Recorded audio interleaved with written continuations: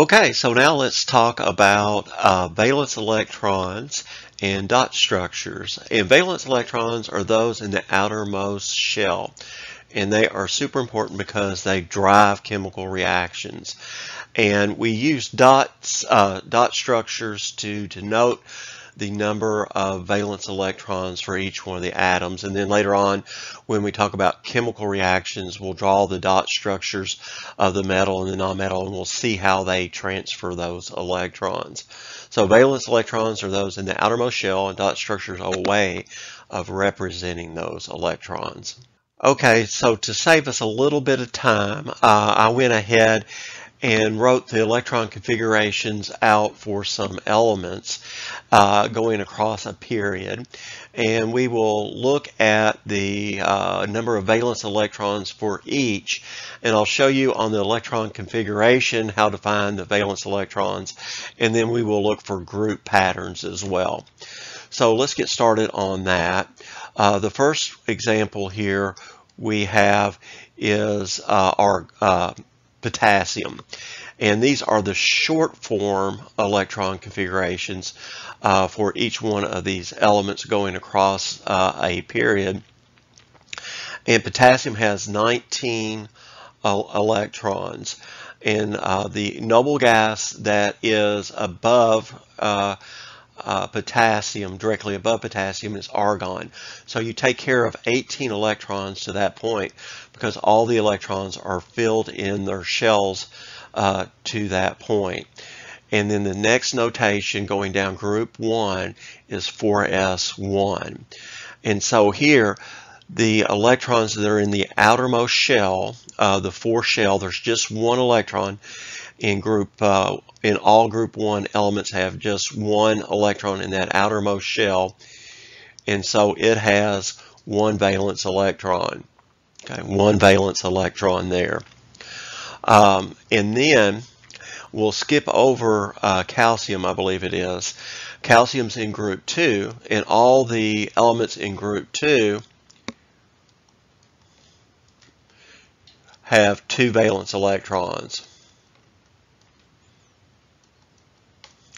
Be 4s2. So all those have 2 valence electrons, or 2 electrons in their outermost shell. And so with the dot structure, what we do is we write potassium's symbol down, and we will write 1 electron there. And so these are the s valence electrons that we put right to the right of the symbol of the element. Vanadium is in the transitional group, and all the transitional groups, so there are some exceptions, and we might talk a little bit about those in our problem sets. But the most of the elements in the transitional metals, those are in the middle of the periodic table, have 2 valence electrons because they are the principal quantum number is offset. So you always have a higher principal quantum number than is in the middle of the table. And so these electrons right here are the valence because they're in the outermost shell. So it has 2 valence electrons. All right, and so elements in group 13, we're skipping over those, but group 13 have 3 valence electrons. And the elements in group 14 have 4 valence electrons. All right, so if you look and examine the electron configuration notation for the element, you have 2 subshells in the F. You got the S and the P, and so you add those up to get 4 valence electrons. So skipping over group 15, guess how many of those have? 5 valence electrons. All right, and group 16 here have 6. 4 and 2 make 6, so we have 6 electrons there. And I'm getting behind on my dot structure, so let's go back up and get the dot structures for those elements that we have examples for. So for vanadium 2, since they're both S, they fit right there. For germanium, here. We have 1, 2, and then the electrons feel singly until they have to pair. 3, 4, 5, 6.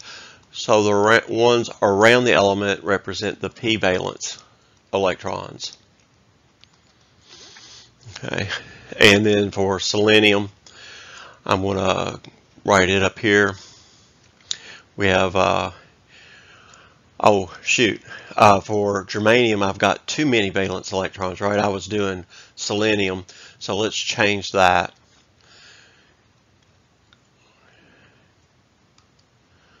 So this is selenium. It's got 6. And then germanium.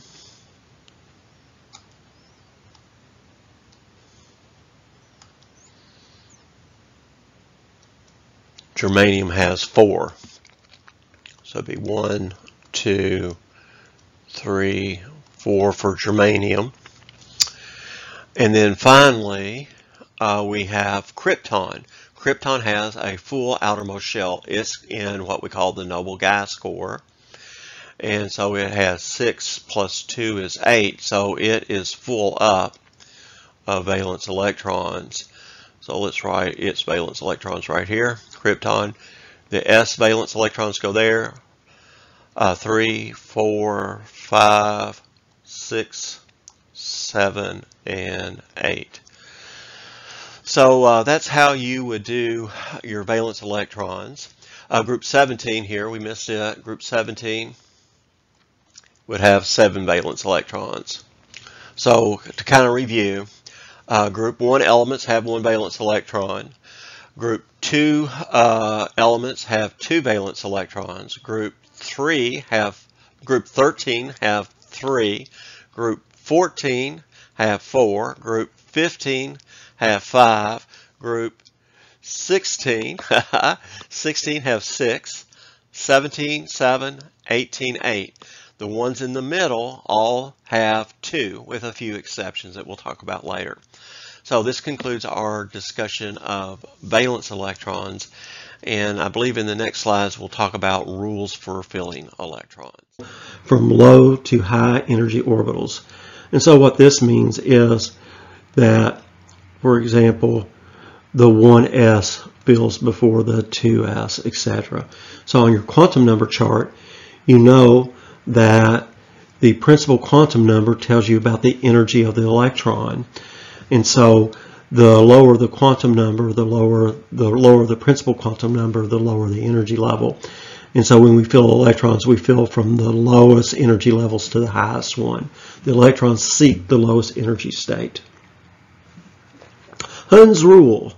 The lowest energy configuration for an orbital is one with unpaired electrons. Okay.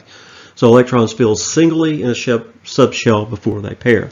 And we did that in our examples. For example, if we had a p orbital and we had, let's say, 4 electrons in that p orbital, they would fill singly first until they pair. And so that would be the proper orientation for p orbital, or p4 orbital, I guess I should say.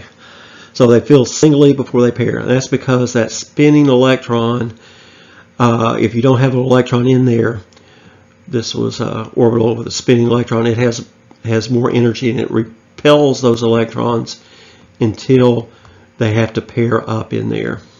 Pauli exclusion principle. When 2 electrons fill the same orbital, they must have opposite spins. Okay, let's go back to our P4 example. You can have 2 electrons that are spinning in the same direction. So this would be an anti-example there. So the second electron always has to have an opposite orientation. No 2 electrons have the exact same 4 quantum numbers. And a little bit later on, we'll write some quantum numbers. And that's what we're going to do next. Okay, so now we are going to talk about writing some quantum numbers. And so you can actually write a number for each electron that is in an element. And usually when we do that, we talk about the quantum number for the last filled electron. And so let's do that here. I've written out a chart for you, and you'll probably want to pause the video and write out the chart. And it goes back to our quantum number chart. The only addition really here is the numbers for the magnetic quantum number for each orientation. So those will actually have a number also. So pause the video and write that down, and then we'll come back and we'll do some examples. Okay, hopefully you did that. And so let's take an example and write a quantum number of, let's say, let's do an easy one first. Let's do nitrogen. Okay, so nitrogen, the first thing that you want to do probably is to write out the electron configuration. I had to look at my quantum number chart there for a second. 3, 4, 5, 6, 7. So we have 7 electrons there. So we have 2 here, 2 there, and 3 in the p orbital.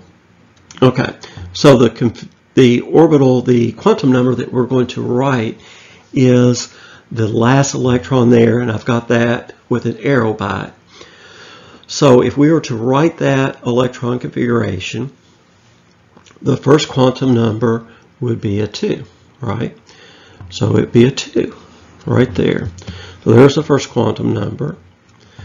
The second one is a p, right? It's in a p orbital, so we'll put a 1 there to denote the p orbital. Y'all with me so far? And that electron is right here in this orbital. So that electron is right there. So the number that's associated with that orbital is a 1. So we'll put a 1 there.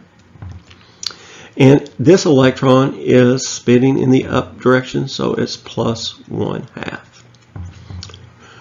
Fun, right? So there is the quantum number for the last filled electron of nitrogen. Okay. So let's do a couple more, if you don't mind. Let's grab our pen back. Let's think, where do we want to go next? Okay, let's do nickel as an example. Oops. Okay, so we're going to write the quantum number for the last filled electron of nickel. All right. So let's write our electron configuration: 1s2, 2s2, 2p6, 3s2, and nickel is 3d. Okay, so the electron configurations: 1s2, 2s2, 2p6, 3d8. So all of them are filled up to this point. Oops, got one extra there. 1, 2, 3, 4, 5. So 1, 2, 3, 4, 5, 6, 7, and 8. So there is our last filled electron. So the quantum number would be 3, right? D would be 2. This orientation right here would be 0. And since it's spinning down, it would be minus 1/2. Okay, so we'll do some more examples later. And that concludes the 4th recording. And so I hope you've enjoyed this. And the next one will go into more detail about nuclear forces and nuclear reactions. I hope you've enjoyed this one. Thank you so much.